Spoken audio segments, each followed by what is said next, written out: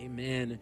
We're going to be diving into Acts chapter 8, all the way from verse 1 through 25. If you have your Bibles or your Bibles in your phones or iPads, feel free to take them out right now. Take notes, reread it at home.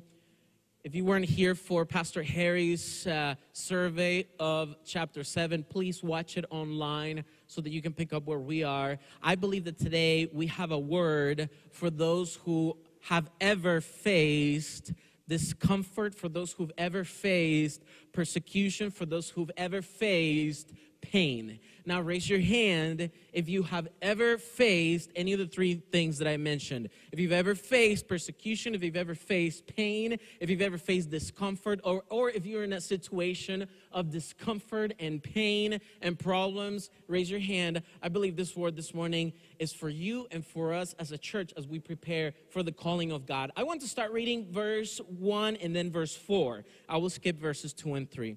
It says that Saul was one of the witnesses and he agreed completely with the killing of Stephen. If you want to know what that is about, read chapter 7 and watch Pastor Harry's message from last week. A great wave of persecution began that day, sweeping over the church in Jerusalem, and all the believers, except the apostles, were scattered through the regions of Judea and Samaria.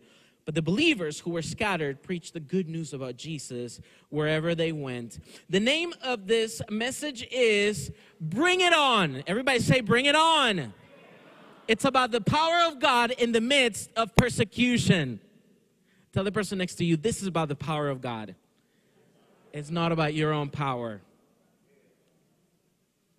I don't know if you've ever faced bullying or persecution, but in my life, I've been bullied a few times. When I was in elementary school and middle school, I would be bullied by other kids because I was usually either one of the shortest or one of the better looking kids. And so people are usually jealous of those two things, and I would be bullied. And I remember that I was facing these kids. Stop laughing at that. That hurts me a little bit. I was facing these kids that were bullying me over and over. And then at one point, a friend from my neighborhood joined the school. And while we were in middle school, he was actually a little different than the rest because he was one of these weird kids that had gone through puberty when they were like 5. I mean, this dude was tall and had a deep voice. And, you know, I still don't have a super deep voice. So you can imagine the rut that I was at that moment. Well, he came into the school and decided, because I was his first friend at the school, that he was going to protect me. I remember how I realized that, though. He never told me this until I faced bullying and persecution at one moment. These kids that were bullying me approached me at one point, and they pushed me, and I fell to the ground, and I felt powerless. And tears began to fill my eyes, and I felt so stupid, except that at that moment, my friend stepped in between the two of us, and in all his might, he intimidated them. He was one of these teenagers that have a mean look. Do you know how teenagers have a really, really mean look and intimidating? I'm 36, but I'm still afraid of teenagers. And it was one of those teenagers who had a really mean look, and so he intimidated them, and they tried to push him, but they themselves bounced back because he was so strong and so tall they couldn't really do anything against him. That's when I thought, oh, so now it's not about the power that I don't have. It's about the power of the one who is with me. Do you know that the church today has a problem understanding that it is not about our own power, but it is about the power of the one who is with us? That it is not about who we think we are or what we think we may have or how we think we may react. It is about the power of the one who defeated death so that we could have forgiveness and eternal life. But you see, because of the human condition, it takes us a while to realize that. And it took the early church a while to realize this.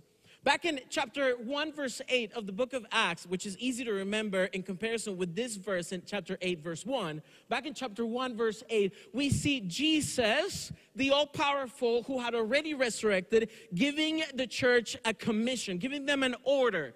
And the order was, go and make disciples of all nations, Matthew chapter 28, verses 19 and 20. But now he's saying, go to Judea and Samaria and to the ends of the earth, proclaiming this message. All the way from chapter 1 through chapter 7, every event that we see happens in the region of Judea. It happens in Jerusalem. So while God is moving in great ways in this region, they still hadn't fulfilled the calling that he had given them in Acts chapter 1, verse 8. Because they had stayed in Judea. They still hadn't gone to Samaria or to the ends of the earth. And so persecution comes and it fills the church. People who are killing Christians like Saul, we're going to learn his story later on in this series, begin to kill Christians and to see these martyrs being killed and approving of those murders. The church begins to face persecution, but it is used for something. Now, when you think of Acts chapter 1, verse 8, especially if you've been in the church for a while, you tend to think of these geographic concentric circles. And you tend to think of your Judea, or the area where you live, your Samaria, or the surrounding regions, and then the ends of the earth as other countries. And I think that's a good way of looking at it. However, I think there's another way of looking at it.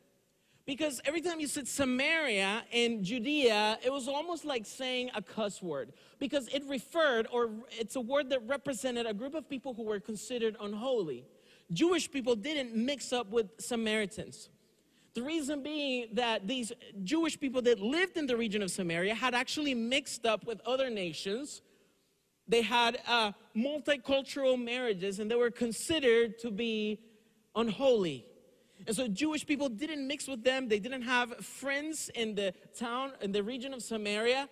And when Jesus said, go to Judea, in Acts chapter 1, verse 8, all the followers said, yes, we will go to where we are at. That's easy. Then he said, go to Samaria. I'm pretty sure that they felt something. They felt that reaction down their spine. Because Samaria was not a region where they were comfortable in. Samaria was a region where they were uncomfortable in.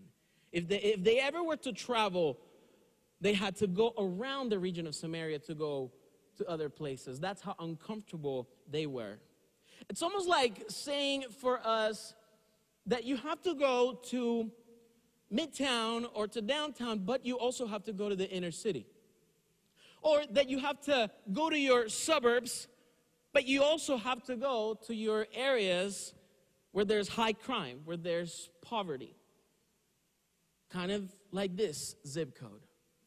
It is not a place of comfort. And I believe that this was a way of Jesus saying, you're going to go to regions where you're comfortable, you're going to go to regions where you're uncomfortable, and then you're going to go to the ends of the earth, and you're going to proclaim my name, whether it's safe or whether it's dangerous, whether you're at peace or it's a place at war. You will go and proclaim my name wherever I want you to go. Now, the church didn't react in the best way, and so persecution was allowed. But we see right there in verse 4 that the believers were scattered, and they preached the good news about Jesus wherever they went. This is the first thing I want us to understand about this, is that the good news of Jesus can turn persecution into rapid multiplication. Everybody say multiplication. Now say it 3 times. Just to keep your mouths loose and keep you connected with the teaching. See, if we see this with our human hearts, we see a church that is persecuted, and if we didn't see verse 4, we could begin to assume that these believers started to hide because they had been scattered. They had been sent away from their homes.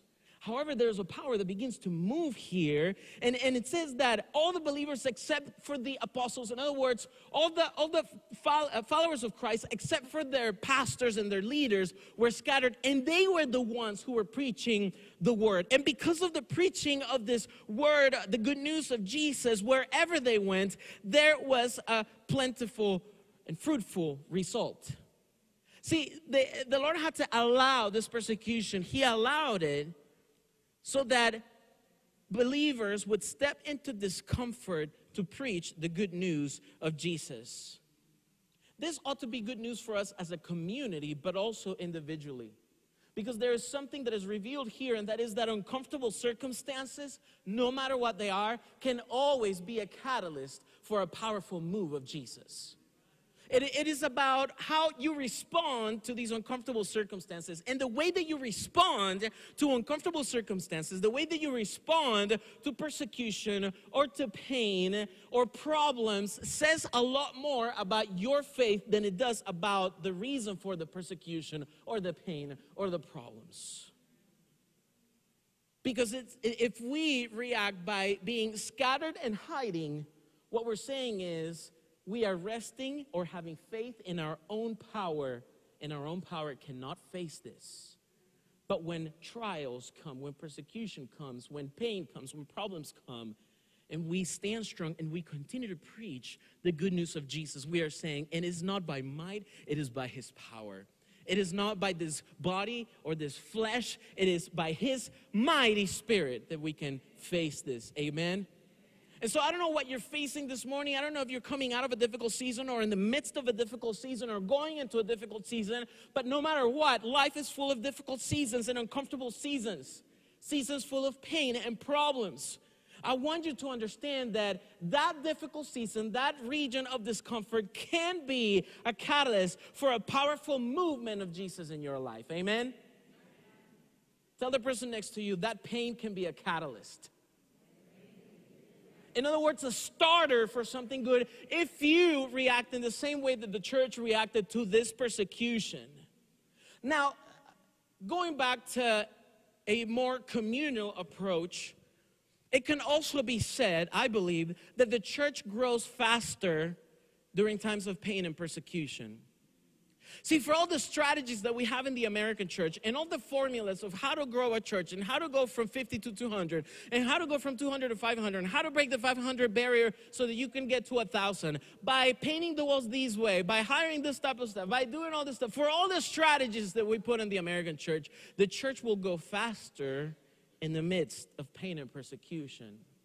I know that gives me chills to think of that because I don't want to face pain or persecution. But it's the example that we see in the Word, that the more persecution came, the more the church grew. And we cannot be Christ followers who keep our faiths to ourselves. If we go through lives as Christ followers, not really caring that other people are dying without Jesus, then we lose our faith. Amen? It's not only about your painful situation, it's about the painful reality of a world lost without Jesus. And it's about the fact that God can use your painful situation, whatever it is, for his glory so other people can know him and receive forgiveness and be with him for eternity. See, I think the Lord keeps us here so that heaven can be bigger. In other words, so that he can use us to proclaim his word in a way that other people would know him. And whatever your situation is, whether you feel stuck or you feel that life is rushing you forward, God wants to use that so that Jesus can be known. Amen? Now, as a community, we are fearing, or some of us are fearing, what is about to come. For example, that, as Pastor Mark often says, sometime in the next 10 to 20 or 30 years, we will lose our 501c3 status. In other words, we will not be able to be a nonprofit anymore. And that over time, we will begin to lose even more benefits. I see it in other regions of the U.S. For example, here in Arkansas, for me to be a pastor, I have to be ordained, and I carry a card that allows me to go into certain prisons or certain hospitals when most people couldn't go. But there are other regions where they're over that. So, for example, in South Florida, where we were before coming to Arkansas, pastors can't get into any of those places that they can get into here in Arkansas. For example, I went to see somebody who was in prison, and I pulled out my business card thinking that I was all that. And the guy looked at me and said, "You can be a pastor all you want, but you're not getting in this prison unless you're a lawyer." And I'm like, I used to be a lawyer. I could have gotten in this. It's already happening in other places in this country that as a church, we're losing our benefits. And as believers, we tend to get scared about that and freak out. However, what if we were to be a community that is expecting that and knowing that the greater the persecution, the greater the growth of the church? That the greater the persecution, the greater our opportunities. That the greater the persecution, the greater our chance to grow in our faith and to stand strong and to know Jesus better. Because in brokenness, you get to know Jesus more than in peace. In fact, A.W. Tozer said it like this: It is doubtful whether God can bless a man greatly until he has hurt him deeply. Let me repeat that again. It is doubtful whether God can bless a man greatly until he has hurt him deeply. See, this hurt, this brokenness is something that can come to us by way of pain, by way of persecution, by way of problems. But you ought to know and understand that every single hero of the faith has met Jesus in brokenness and has used that brokenness as a catalyst for growth.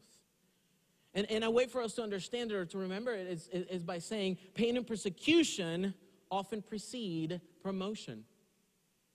That if we want to grow in our faith, if we want to grow in our lives, if we want to continue to see more and more of the movement of God, and we're facing an uncomfortable situation or a season of pain or problems, that God can use that to promote us onto the next season in our lives. And it may be a season where your knowledge of Him is greater. Maybe a season where you go from just being a follower to being somebody who's desperately in need of Jesus so much that you cannot go a day without Him. It may be a season where you get opportunities to tell so many people about Jesus through your story, what He has done in your life, that they can come to know Him because of your pain, because of your persecution. That's the next level that I'm talking about.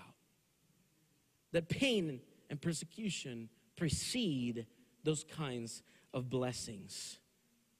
And it's the same thing that we see in the church. The church grows under persecution, not just individually, but also as a congregation, as a community, as a group of people. In China, for example, by 1949, there were only about 500,000 believers.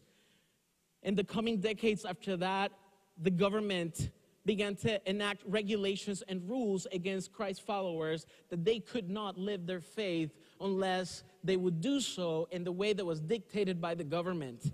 However, in the midst of that suppression, the population of Christ followers has grown to more than 60 million people in a place where they're not even worried about the things that we are worried about. In Iran, for example, the evangelical population is growing annually at a rate of 19%. In Afghanistan, that same rate is about 16%.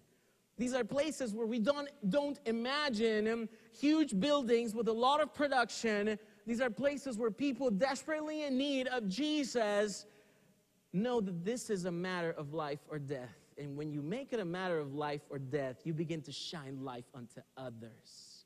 Amen? I see it also in South America. In Colombia, the nation where my parents are from, there used to be a lot less believers before what's called the drug wars of the 70s and 80s. And now you see millions of them everywhere, even in government. And I believe the same thing can happen in my home country right now. In the midst of all that pain, the people will be finding Jesus and growing in their faith in Him. See, Matthew Henry, a Bible commentator, said, though persecution must not drive us from our work, it may send us to work elsewhere. In other words, that though persecution would come our way, and it should not stop us from doing what we are supposed to do and called to do and love to do, we need to allow that to scatter us and to send us where God wants us to go so that we can be in the center of His will, proclaiming His name. Now, often we think of the center of His will as a safe place to be, a place where there is provision, a place where everything is at our reach, but not necessarily. See, the Bible doesn't necessarily teach us about safety as much as it teaches us about surrender. And that the calling of Jesus, when we are in the center of it, could be one of the most dangerous places on earth. I took that idea from Pastor Erwin McManus out in LA, who says the center of the will of God is the most dangerous place to be. Because it may cost you your life, but it may mean life for others. See, we can't be afraid of persecution, church. When persecution comes, we have to be ready. We have to expect the unexpected. We have to know that if persecution comes, then a move from God is coming too. That if pain is coming, that we are sure to see Him move and provide blessings and be louder in our lives. That when pain comes, He can use that as a catalyst for His power and His movement and His redemption in our lives and others. Amen? Now, it says that they preached the good news of Jesus wherever they went. And it seems to me that it is appropriate to mention that as they were being scattered, they would not stop to gather. We will see over the next few chapters in the book of Acts that believers or churches were planted, and they were planted in gatherings or assemblies or ecclesia churches, but that they would continue to be scattered throughout the Roman Empire and throughout the ends of the earth so that other people could come to know him. See, I believe that the church breathes. It breathes in and it breathes out. It gathers and scatters. The church is both. We are not an organization, we're organism. We're an organism because we are the body of Jesus. We are the bride. And this bride sometimes gathers, like on Sunday mornings, and brings us together, and then scatters and sends us into the mission field. It breathes in and takes in people, and then it breathes out. This is why you see people having different seasons in their life, especially when they become leaders. This is why, for example, the season of a pastor will end and he'll move on, like we've seen in the last couple of weeks, or other pastors come in, like you've seen in the example of Pastor Kai, or even myself. And even with that, I am an interim pastor here. We are all interim leaders. We're all interim pastors because our seasons may last a few years, it may last a few decades. Eventually, they will end unless the Lord returns when we're in the flesh, when we're in this generation. And hopefully it can be so. But see, this is what the church does because the Lord takes those who grow and those he invests in and those that he sees as faithful. And he gives people different seasons, different places so that the word can be preached. For me, for example, I don't claim to preach the word because of merit. It really is sheer calling.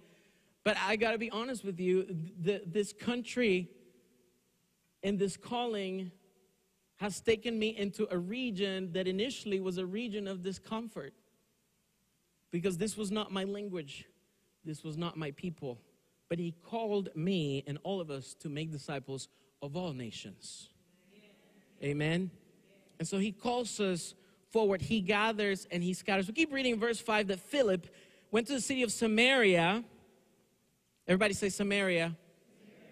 You just cussed in Hebrew or Aramaic. And told the people there about the Messiah. This is very important because Philip wasn't telling people about Philip.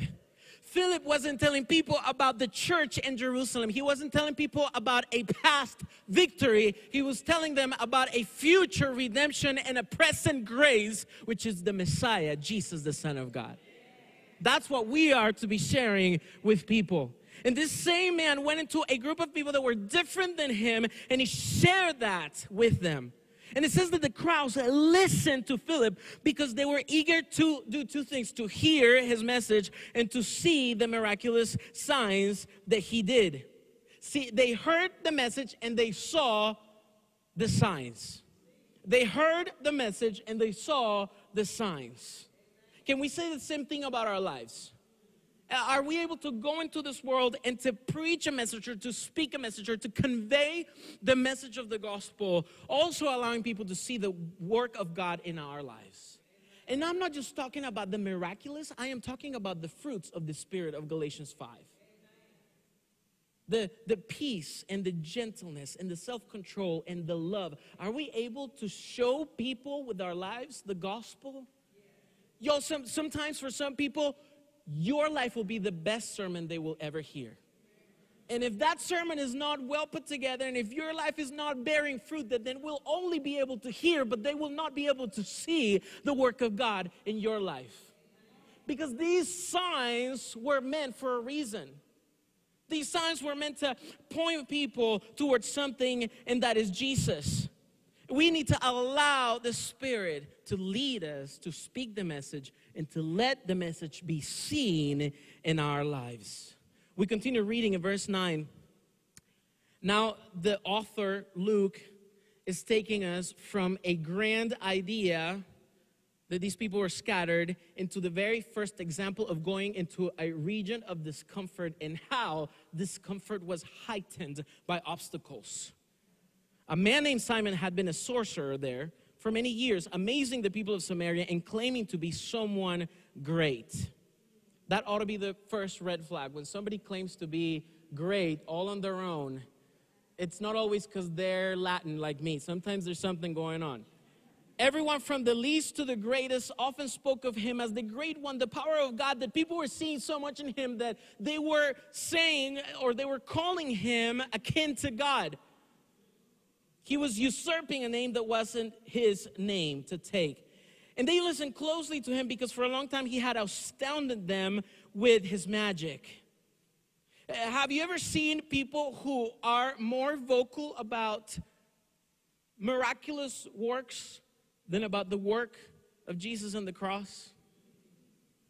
And it's not that the power of God is annulled or that it doesn't exist. It's about the fact that sometimes we take a place that is not ours and we begin to manipulate people with gimmicks. My son, for example, he's a 3-year-old. He thinks that I have the power to eat limbs. Like this. He thinks that I can go to him and take his fingers and eat them. And then he gets really sad. Or he thinks that I'm able to take his nose, and then I show it to him like this, and I go, that was delicious, but slimy. And he gets so sad because I'm eating his nose. And then I bribe him with that, and I go, if you don't want me to eat your nose again, then go pick up your toys. And there's sometimes people that use faith, that use powers to manipulate people into doing things, when we are followers of the most powerful one. And there is no other power that can compete with that. Amen? In fact, I want us to remember like this, that every gimmick yields to the name of Jesus. Gimmick or substitute, any substitution will eventually yield to the name of Jesus. We see this in Philippians chapter 2, verses 9 through 11. Philippians chapter 2, verses 9 through 11. It says this, God elevated Jesus to the place of highest honor and gave him the name above all other names, that at the name of Jesus every knee should bow in heaven and on earth and under the earth, and every tongue declare that Jesus Christ is Lord, to the glory of God the Father. You know what this means? It means that eventually, no matter what power people have or what name they worship or what identity they have, every knee will bow before Jesus. And every gimmick, every substitute will be taken away. And sometimes we put substitutes and gimmicks even in our own life. We become sorcerers to ourselves, when we ought to eliminate that and show the power of Jesus in his gospel. It says that the people believed Philip's message of good news concerning the kingdom of God in the name of Jesus, and as a result, many men and women were baptized. Now Philip is coming in, and they stop getting distracted by this weird power, and they look at the power of Jesus. They hear the gospel, and they become baptized. And then Simon himself believed and was baptized and began to follow Philip wherever he went. See, Simon did something good in this moment, this sorcerer. He began to use the gospel of Jesus and the power of Jesus as beacons that allowed him to follow in the direction of these people who were proclaiming Jesus. That's something that we can do when we hear the gospel and we see his powers. We can use that as beacons that allow us to move forward and to go in a very specific direction. But it also ought to allow us to see gimmicks and substitutes as something that we have to get rid of in our lives. Sometimes we're just so desperate for resolution. We're just so desperate for an answer. We're so desperate for something new that we rely on anything that comes our way. There was a man in Miami, his name was Jose Luis de Jesus Miranda, and he claimed to be the reincarnation of Jesus, which is weird because his name was de Jesus, which is Jesus in Spanish. He wasn't de Jesus though, only his name. And it was so weird that he would reinvent or redefine the interpretation of the original text. And so, for example, he would tell his followers that they had to tattoo the number 666 because that actually meant chosen by him. Imagine a church service where this guy was at, and instead of singing, to the Spirit of Jesus, people were just basically singing to him, and there were millions of people who followed him. Why do you think millions of people followed him? Because people are looking for hope. People are looking for resolution. People are looking for power in the wrong places. Let me tell you what happened to him. Eventually, he was sued by his ex-wife, remarried, divorced, got sued again, 2 ex-wives. That can't be easy. And then later on, he got cancer and began to lose weight and to look sick, and would come on Facebook or on YouTube and would talk to his followers saying, the reason that you see me skinnier is because I'm losing weight for you. This is my own power on my own body that I'm getting fit so that you can follow me. But he's dead. He's in the tomb. He's not risen. Does that make sense? There is no power that he would have had that outperforms the power of the resurrection, because that dude is in the grave. But our Jesus is alive and is no longer in the grave. And that is the reason for our faith, is the fact that a God who decided to come to this earth and to come into a region of discomfort, leaving his position of authority, gave his life for us and then defeated death so that you and I could be forgiven and receive grace. That's why he's no longer in the tomb.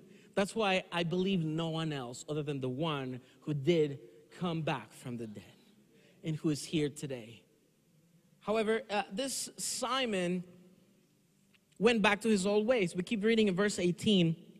That when he saw the Spirit was given to the apostles and they laid their hands on people, he offered them money to buy his power. Oh, Simon, so cute and so stupid. Let me have this power too, he exclaimed, so that when I lay my hands on people, they will receive the Holy Spirit. But Peter replied, may your money be destroyed with you for thinking God's gift can be bought. You can have no part in this, for your heart is not right with God. Repent of your wickedness and pray to the Lord. Perhaps he will forgive you and your evil thoughts. For I can see that you're full of bitter jealousy and that you are held captive by sin. Why do you think Simon was filled with jealousy? It's because he was using this power to gain position and acceptance. And sometimes we use the power that we see in the movement of God, in the movement of Jesus in our lives, to gain acceptance, to gain reputation, to gain fame. And we may not be like Simon looking for other gods or looking for a power elsewhere, but we are like him when we boast about what we know of the Lord, when we boast about what he's given to us, and we make it ours when it is not. And the reason we do so is for acceptance. But we don't have to fight for acceptance when we know the one who loves us. See, we can't fall into manipulation of the power of Jesus, because the power of Jesus is not for manipulation, it's for affirmation. The power of Jesus affirms our God. It doesn't affirm me, it affirms that he died for me. It doesn't affirm my identity, it affirms the identity that he has given me. It doesn't affirm me as greater than anyone else, it affirms him as greater than anything else. Amen? And this is why I mentioned earlier, my wife and I, 10 years without having kids, and I could go into detail some other time, and then the Lord has given us 2 blessings. And you know what? I say that not because of me, obviously, but because of what Jesus can do in your life. And even though these 2 kids are the greatest gift that I could have received, along with my wife, there's still a greater gift that is greater than my family, greater than the love I feel for her and the love that I feel for them, which is the salvation that he's given me.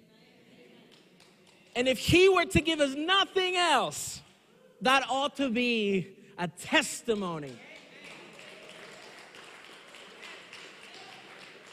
And so he is giving you a testimony. He is allowing you to bear fruit.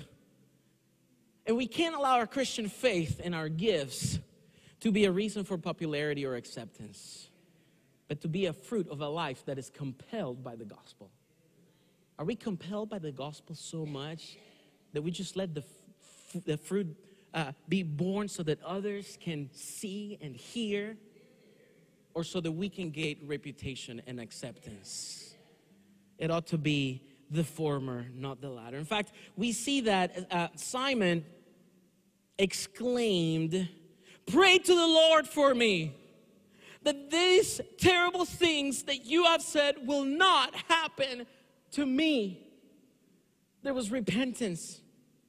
And imagine these people who were called out of their region of comfort into a region of discomfort, and they see these obstacles of having to show these people what the real power of God is, and they are able to move on in their scattering to continue to preach the word of Jesus.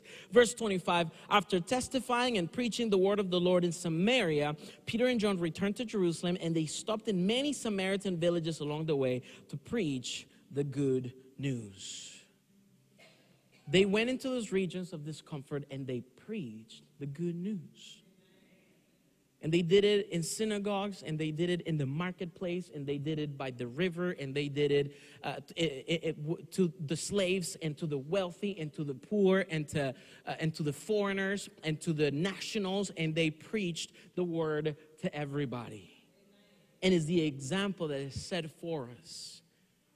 Yo, when we get distracted by our pain or our persecution, and by the way, when I say persecution, it doesn't compare to what other believers are experiencing right now. But let's call it that just for now. That when we are distracted by trouble, by problems, by persecution, by division, by offenses, by emotions, the devil wins. But when we don't let that be a distraction and let that be an environment where Jesus can move, even if we are in a region of discomfort, then we're going to see great things happen. Amen. I see, for example, every Tuesday, I see people who come into a region of discomfort to serve those who are in need. And I'm thinking particularly of Richard Shade that I see on Tuesdays when I'm here, your husband, who is, just in case you forgot, who gets in front of dozens of people, sometimes in the hundreds, and he tells them, we serve you right now because Jesus loves you. Amen. Did you know that the inner city, by the way, is one of the greatest mission fields of our time? Because the growth of the church in the inner city in America is in the negative 4%.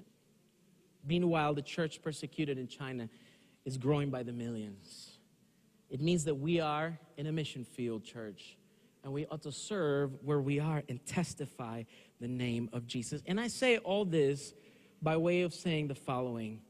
Do not get scared when persecution comes, when problems come, when you are taken from a region of comfort into a region of discomfort, because Jesus is going to use that if you let him, if you're faithful, if you follow him in holiness for the proclamation of his name and for his purposes in your life so that he can be glorified and others can know him. Amen.